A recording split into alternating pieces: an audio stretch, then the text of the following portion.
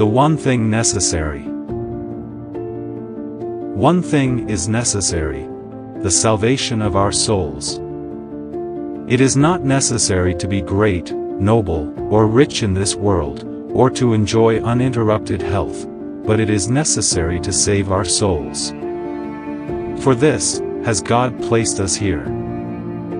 Not to acquire honors, riches, or pleasures, but to acquire, by our good works, that eternal kingdom, which is prepared for those who, during this present life, fight against and overcome the enemies of their eternal salvation. Ah, my Jesus, how often have I renounced heaven, by renouncing thy grace. But, O Lord, I am more grieved for having forfeited thy friendship, than for having lost heaven. Give me, O Jesus, a great sorrow for my sins, and mercifully pardon me. Of what consequence is it, if a man be poor, mean, infirm, and despised in this life, provided that in the end, he dies in the grace of God, and secures his salvation? The more he has been afflicted with tribulations, if he suffered them with patience, the more will he be glorified in the kingdom of heaven. On the other hand, what does it profit a man to abound in riches and honors, if, when he dies, he is lost forever? If we are lost, all the goods that we have enjoyed in this world will be remembered, only to increase our misery for eternity.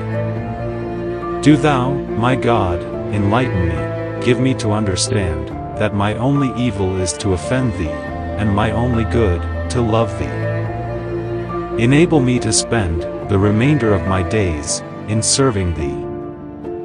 Salvation is necessary, because there is no medium. We must either be saved, or lost. It will not do to say, I shall be satisfied with not going to hell, I shall not be concerned at being deprived of heaven. No, either heaven, or hell.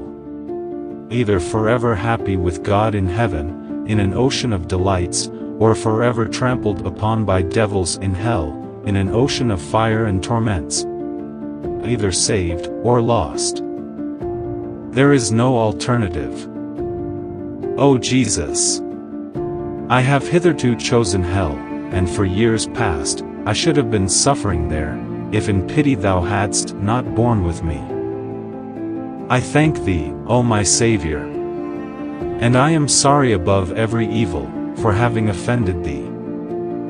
I hope, for the future, with the assistance of thy grace, to walk no more in the way that conducts to hell. I love thee, O my sovereign good, and I desire to love thee forever. Grant me perseverance in good, and save me through that blood, which thou hast shed for me. O Mary, my hope, intercede for me. Thank you for watching. God love you.